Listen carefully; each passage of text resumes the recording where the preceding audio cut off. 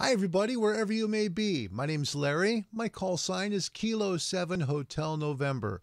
I'd like to welcome you to a very special edition. This is Ham Radio Live. Now, this is a trip down memory lane. For older hams, there's going to be a lot of old memories here.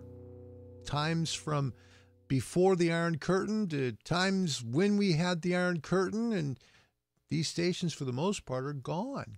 Yeah, many of them are long gone. See, shortwave used to be the way that people would find out what news was around the world. In fact, most radio sets back in the 20s, 30s, 40s, and 50s, they had a lot of cathedral sets. Those are the ones that stand on the floor. If you've ever seen the movie A Christmas Story, when Ralphie and his little brother Randy sit by the radio listening to Little Orphan Annie, that's a cathedral radio. Well, on those radios and many others, they had the shortwave bands. That was so people could hear the news from around the world. You could also hear music and all kinds of little tidbits from places far away. I hope that this special edition of Ham Radio Live will teach some young hams about what it was like back in the day when we had the Cold War, and for the older people that remember these days, maybe a few smiles and maybe some memories. There's some old, well, not really jingles, but more introductions to the way the shortwave broadcasts used to begin. And for the most part, many of these stations are now, unfortunately, long gone. We'll start with one now from what was called Radio Berlin. Hi, Larry. Good to see you. There's Alpha Echo Zero, Juliet Zulu. Good to see you. Welcome to the show, my friend. This one is a special one. This first clip is from Radio Berlin. Now, from all of these different, what they really are is air checks, I'll have a description below with a link so you can see all of the shows in their entirety. I can only take just a little bit of each one. So first, this is Radio Berlin from during the Cold War. Enjoy, my friends.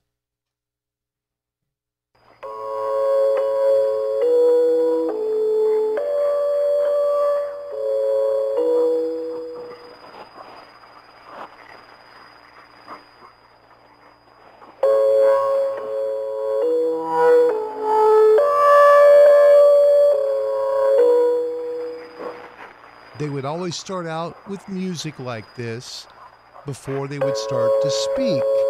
Most stations began broadcasts when they would sign on in this same way. That newscast comes to you from Radio Berlin International, the voice of the German Democratic Republic. The General Secretary of the Women's International Democratic Federation, Miriam Tuominen, has demanded the immediate quashing of the death sentences against 14 black South Africans.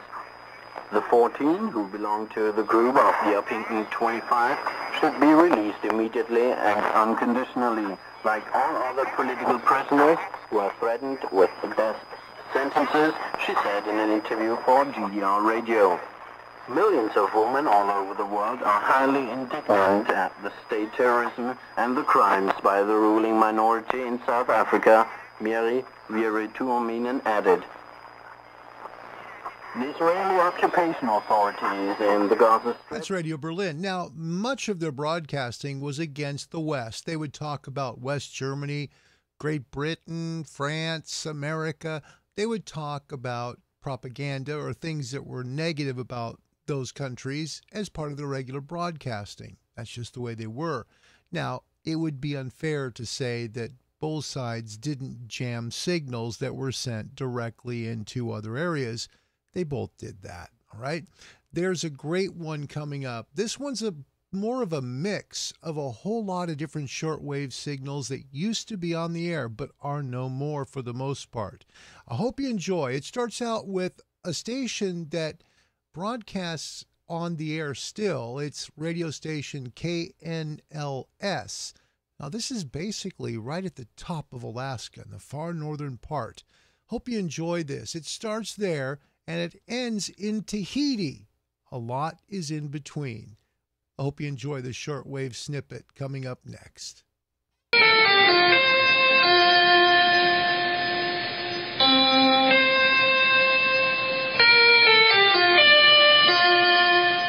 This is Alaska calling. You're listening to station KNLS, Anchor Point, Alaska, United States of America.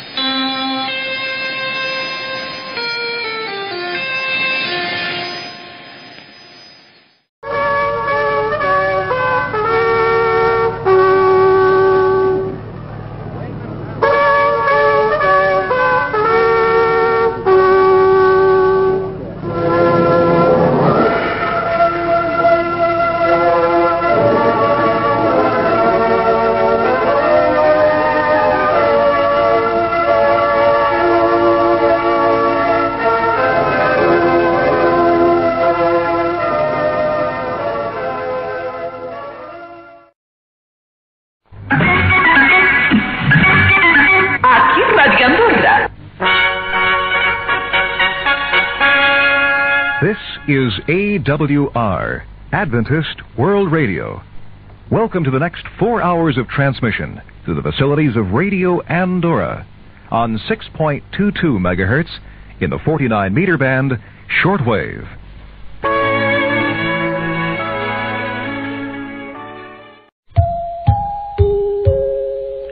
The chimes of Radio Anguilla broadcasting from the valley, Anguilla. This is the voice of Anguilla commencing another transmission.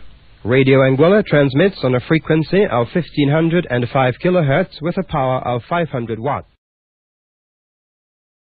From the Argentine Antarctic Territory, or land of San Martin, your friendly radio station, Radio Nacional Arcángel San Gabriel, is broadcasting. Radio Nacional Arcángel San Gabriel, la emisora más austral del mundo, difundimos nuestro espacio dedicado a esta zona helada.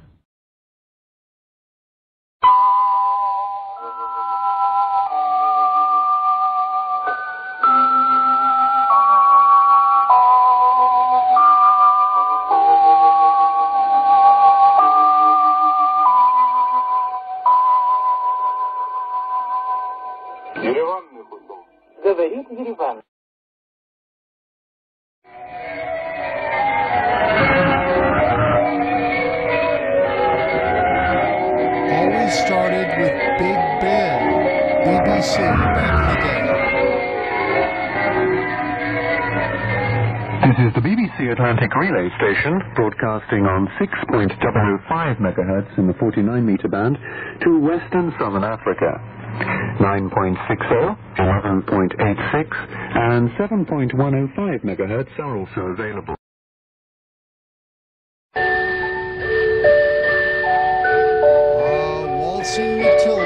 Waltzing Matilda was always the way Radio Australia, now known as ABC, started their broadcast day. Here's a snippet from the old Radio Australia that was heard on shortwave.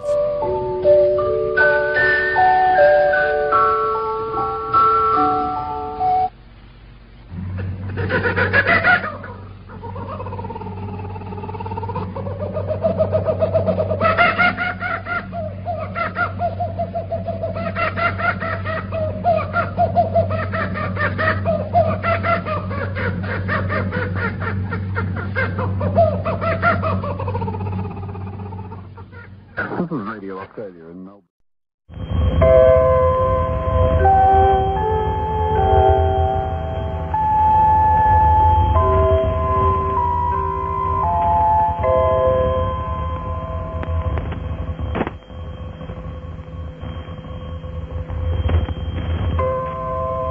Notice the pattern, how they all start out with chimes.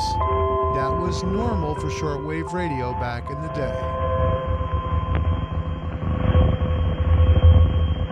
Danışır Bakı, Azerbaycan Sovyet Sosyalist Respublikası'nın payitahtı.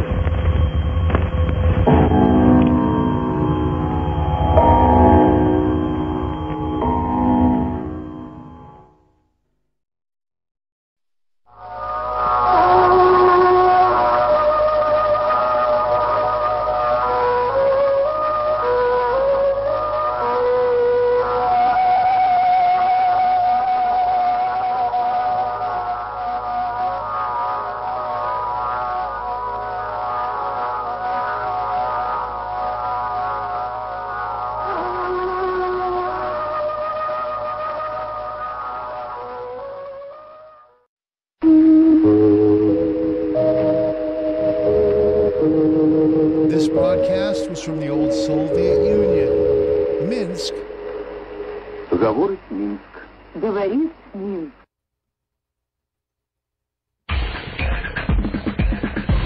Rádio Canção Nova, celebrando o novo milênio. ZYK 513 AM 1020 kHz. ZYG 868, onda tropical de 60 metros, 4.825 kHz. ZYE 971, onda curta de 49 metros, 6.105 kHz. ZYE 971, onda curta de 31 metros, 9.000. Here's another station from behind the Iron Curtain in Bulgaria.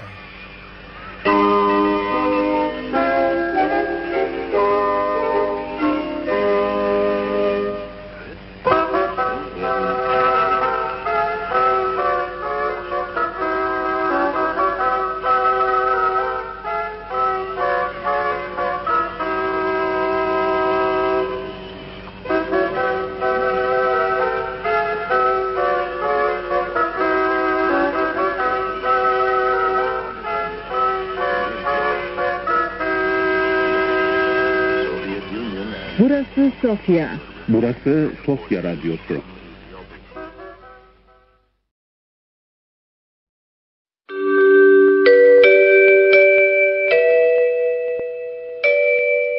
Here's a station that has changed. It used to be called China Radio International. Now it's different. But notice again how it starts with music. This is how they signed on the air for shortwave broadcasting every day. 中国国际广播电台 China Radio International.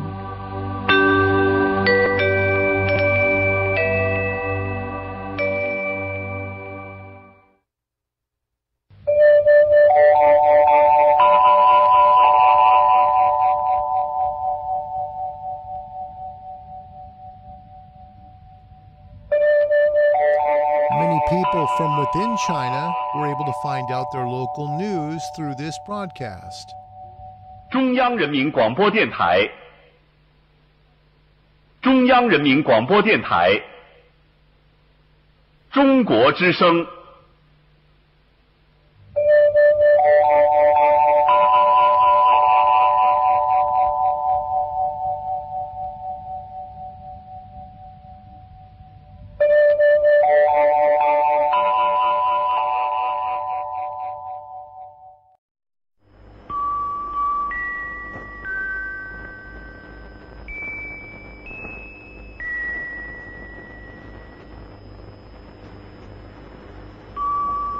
Here's one that still exists, Radio Havana. This is Radio Havana, Cuba.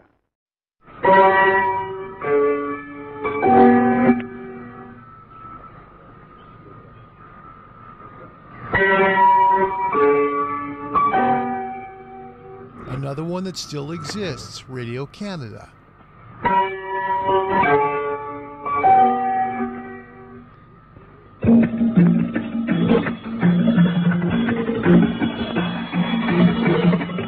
This is Radio Canada International, broadcasting to the South Pacific.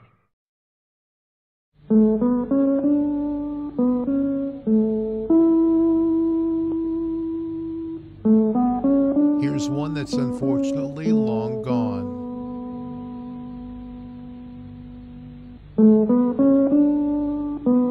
In terms of its shortwave directional broadcasts, and that's what I mean. Cyprus Broadcasting Corporation no longer broadcasts to the world. Ραδιοφωνικό Ίδρυμα Κύπρου. Η ώρα είναι 6. Μεταδιδομένη επιμεσαίων κυμάτων μήκους 434 μέτρων ή συχνότητος 692 χιλιοκύκλων ανά δευτερόλεπτο. Δια την περιοχή Λεμεσού επί μήκους κύματος 202 μέτρων ή συχνότητος 1484 χιλιοκύκλων ανά δευτερόλεπτο. Δια την περιοχή Πάφου επί 327 μέτρων η συχνότητος 917 χιλιοκύκλων ανά δευτερόλεπτο. Και επί δοκιμαστικής βάσεως FM στην συχνότητα... Here's another one from behind the Iron Curtain, Radio Czechoslovakia. It was also known as Radio Prague. This is Radio Prague, Czechoslovakia.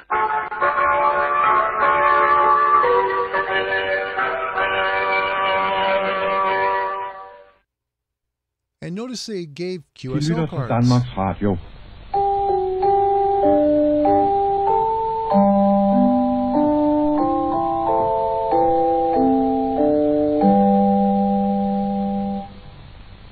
You are listening to the Shortwave Department of Radio Denmark, Copenhagen, Denmark. This is the first of 3 daily broadcasts to North America. You are tuned to frequency 15.165 megacycles in the 19 meters.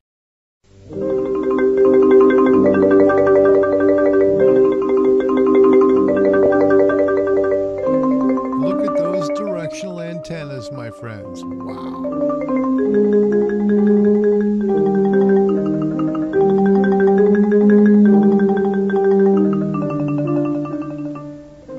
こちらはアンデスの声です。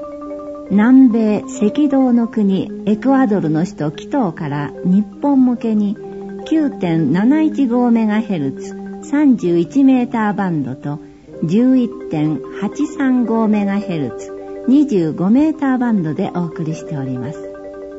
これからの40分は日本語番組です。ひとときをアンデスの峰を越え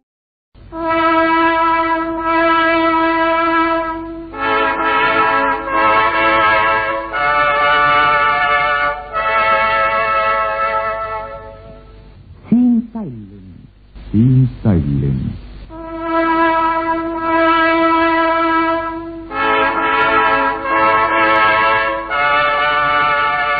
It's another one that's unfortunately long gone.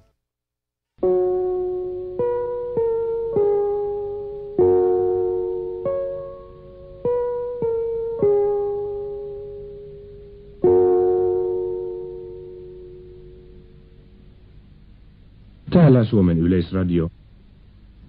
This is Radio Finland calling.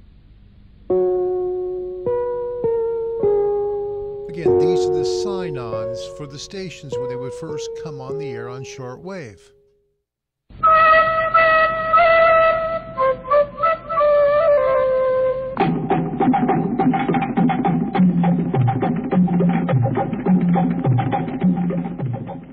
Ici Tahiti.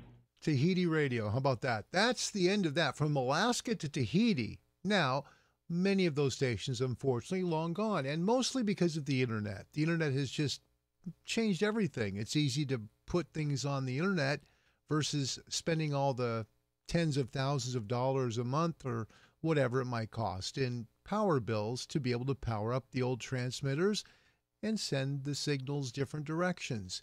Speaking of which, this is a great video, and the description to find the entire video will be below in the description area. The link will be there.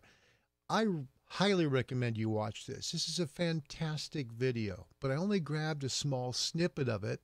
This is actually a tour of what used to be Radio Free Europe. It goes into full detail of how the station was ran, but this part talks only about the transmitters and how they transmitted different directions. Hope you enjoyed this. This is truly a wonderful video. And again, the link will be in the description below. And now I'm getting a can't locate file.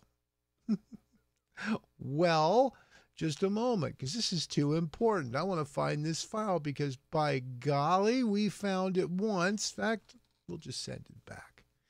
This is a good one, though. I think of all the videos that I'm presenting to you tonight that are about shortwave, this is probably the one that really sticks out to me as being really special because it talks about how they did it, how they were able to, send their signals and talks about their transmitter and all that stuff. It was fantastic. And it's something I truly do hope that all of you enjoy because it's just too good to not have in this video. So if you'll give me just a moment, I can resend the file to my computer and we'll have it in just a moment, okay? Until then, there were 2 big countries that were going at each other during the Cold War. Now, it's changed a lot since the Soviet Union became Russia. Well, back in the old days, it was tense. It was very tense. So, let's take a look at a brief snippet of Radio Moscow.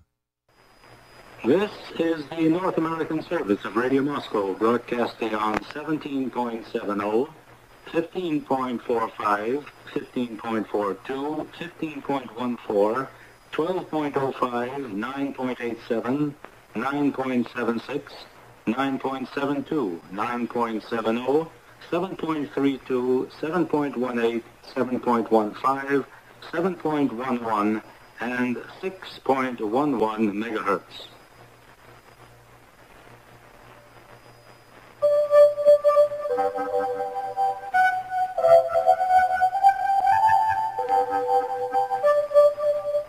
Again, you hear the chimes.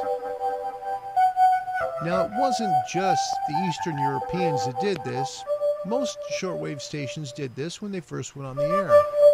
And they always, Radio Moscow, and both VOA, always started with the news, and they phrased it the same way, interestingly enough. Let's take a listen. This is back from 1985, towards the end of the Cold War. This is Radio Moscow.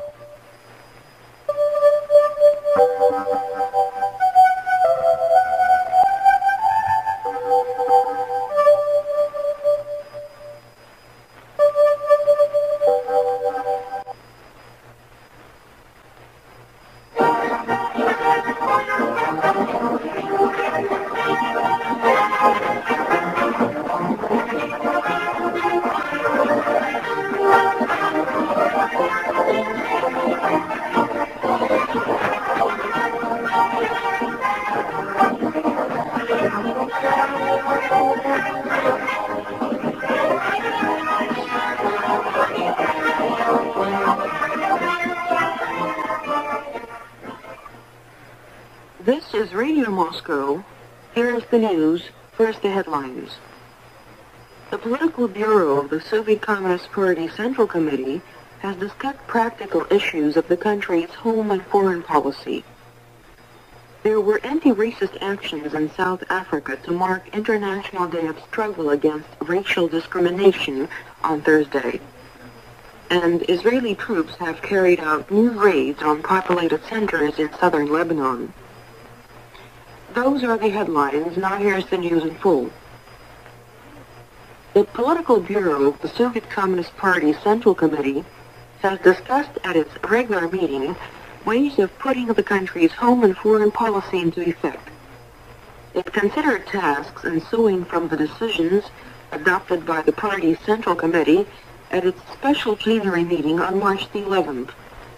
It noted that the meeting's decisions were aimed at mobilizing all forces to achieve a major progress in efforts to intensify the economy and speed up the social and economic advancement of the Soviet people. The meeting specifically stressed the need for greater labor, state, and party discipline, and for firm actions against any manifestation of sham efficiency, irresponsibility, and everything that is against the socialist norms of life. On foreign policy, the Soviet Communist Party and government will, as before, take care of and strengthen in every way the close friendship with its allies and give priority to the socialist countries in foreign affairs.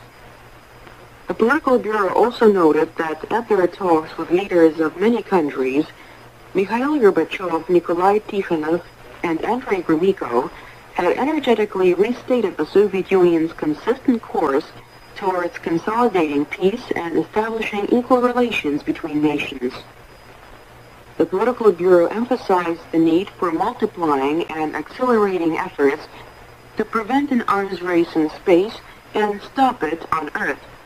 It's precisely towards this end that the Soviet Union will apply its efforts at the Soviet-American talks that have just started in Geneva. The Political Bureau has approved Vladimir Sherbetsky's account of the visit to the United States by a Supreme Soviet delegation. The delegation carried out extensive work during its meetings and talks with administration officials and congressmen, as well as American public figures and businessmen. They clarified the Soviet Union's principal position on its relations with the United States and on major international problems, above all those of stopping the nuclear arms race and preventing the militarization of space. The Political Bureau called for furthering ties with the United States at various levels, the top legislative bodies included, to better understanding, promote mutually advantageous cooperation between the two countries, and to consolidate peace. There you go. That's Radio Moscow, and that's really a toned-down version of it. Back in the 70s, I can tell you from first-hand experience, it was a lot more negative towards the United States. This was towards the end of the Cold War. In fact, it was within 3 years of the fall of the Soviet Union when it became Russia. So that's part of the Cold War. The next clip I'm going to show you is the second to last. This is for Voice of America. Voice of America was similar to Radio Moscow. What they did was they had transmitters, U.S., Turkey. They had them in Alaska, which is part of the U.S., obviously. They had them in various areas beaming towards the Soviet Union and their satellite countries. Now, this is a very special clip. The reason why, it's the very first satellite it talks about in the newscast, and I want to apologize for the quality of the audio. It's not the clearest, so you may want to turn this up, and I hope it doesn't get too nasty audio-wise. But it talks about the first radio satellite just being sent up. This is from August of 1960, when President Eisenhower was still president. This is pretty cool. So, or maybe it was 59, I guess 59. But anyway, my point is, this is about the very first radio satellite. And look at how we use them today in ham radio. This is where it all began. Enjoy this special clip from the Voice of America from right around 1960. This is the Voice of America broadcasting in English.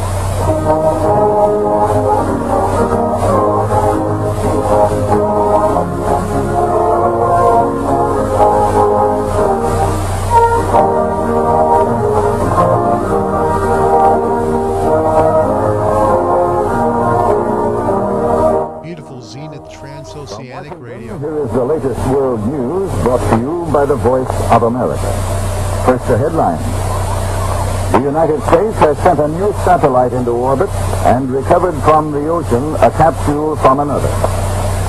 United Nations Secretary General Hammarskjöld has arrived in Katanga province in the Congo with 300 United Nations troops from Sweden.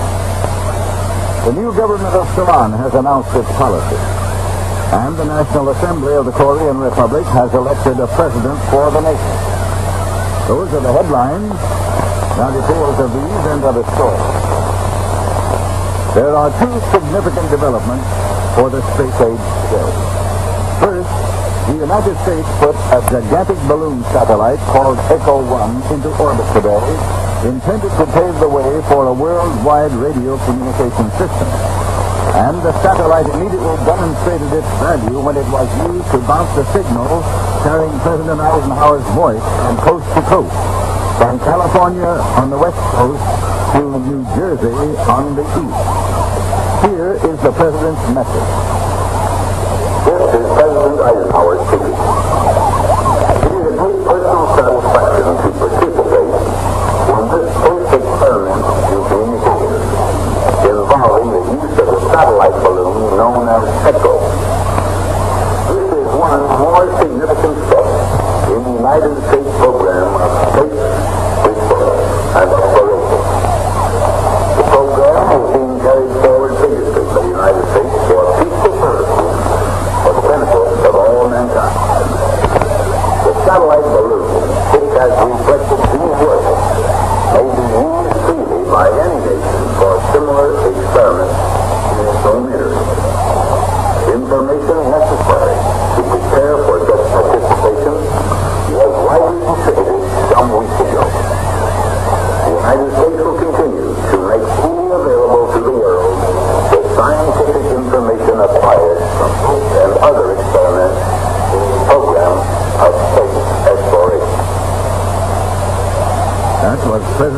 hour. The balloon set aloft this morning is as high as a 10-story building, the largest satellite ever sent aloft. It is designed to prove the feasibility of using satellites for worldwide telephone, radio, and television systems. And it is expected to orbit the Earth once every 2 hours at an altitude of 1,500 kilometers or 1,000 miles. It was shot into orbit by a 3-stage four-able rocket from Cape Canaveral, Florida. Of even more significance was the recovery this morning of a capsule packed with instruments that was released from a Discoverer satellite put into orbit 2 days ago. It was the first known recovery of such an object, and it was a key step toward bringing a man safely back from space. The capsule was ejected from a Discoverer satellite high over the Pacific Ocean. It was recovered undamaged some distance north of Honolulu by a diver lowered from a helicopter and is now being rushed to Hawaii for analysis of the complex instruments aboard. That's Voice of America. And that's what's interesting. Again, sorry for the audio quality. It's just the way it was recorded. This was, I think they had the date wrong on it. I believe it was 1959 because President Kennedy was inaugurated in 1960. So maybe it was 60. I don't know. But the point is, it talks about the first radio satellite. Now, how's that? We have so many of them circling the Earth now that we make ham contacts on. It's just thought of as normal. But that was the very first one. And the first voice heard was President Eisenhower. That's kind of an interesting trivia question, isn't it? Well, that was Voice of America. So that was the Voice of America that beamed over to, the Russian satellites as well as the rest of the world. Now, there's one that I had to get in the middle of this, and I apologize for it not airing sooner. I think this is the most interesting of all of them. This talks about Radio Free Europe. Now, Radio Free Europe existed to try and give news and music and entertainment to people who were not only in the Soviet Union, but the Soviet satellite countries that were taken in World War II. Places like Poland and Romania and Czechoslovakia, the places that were kind of swallowed into the Soviet Union, which became the Iron Curtain. Here was Voice of America Radio Free Europe back in 1965 talking about their facilities. I took the segment on their transmitter capabilities, but this is a great video. If you have the opportunity, please watch it. The description section here on this video will have the link to this video, so I hope you enjoy it. It's my favorite one of the group, and it talks all about Radio Free Europe. But take a look at their transmitting facilities right now. Enjoy. A few miles outside of Munich is one of RFE's 3 transmitting stations. Altogether, there are 31 transmitters with a total power of over 2 million watts.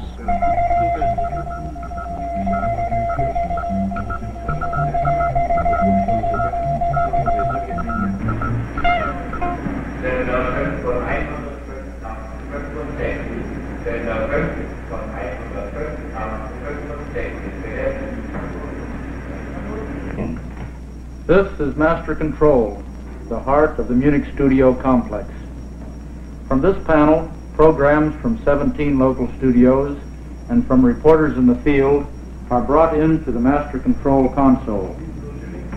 Here the programs are controlled by the operators for level and quality and dispatched through the outgoing switch panel to RFB, shortwave, and medium wave broadcasting stations in Germany and Portugal.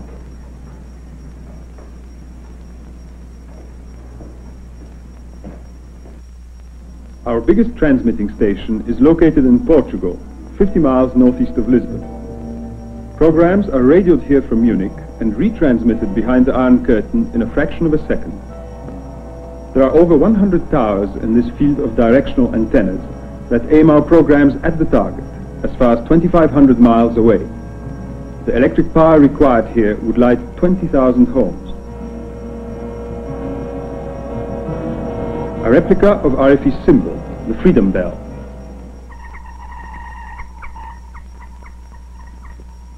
That sound is a communist jammer at work, and this machine is recording the effect of jamming on RFE. The communists spend over $100 million a year jamming broadcasts from the West. Technicians listen to RFE signals and report daily on their strength and clarity. Jamming does interfere with some broadcasts, but over 90% of our programs get through to listeners. There you go. That was a little copy of Shortwave, little history of it. And it's really incomplete. Anything would be incomplete if you miss one, but you know, there's some great stuff you can still find on Shortwave, but the history is so rich. Gosh, it's so rich. Here's a great question. Okay. Ernest said this, and Ernest's call sign is Whiskey 3, Germany, Union, Yankee. And Ernest talks about that vintage shortwave receiver. That is a Zenith transoceanic. Now, they made them for many, many years, and they're very collectible. However, they're also very attainable. You're talking $300 to $500, depending upon condition, currently in 2020. In fact, you can find many of them like new. I mean, there's a lot of them out there because Zenith made a ton of them, and gosh, do they sound great.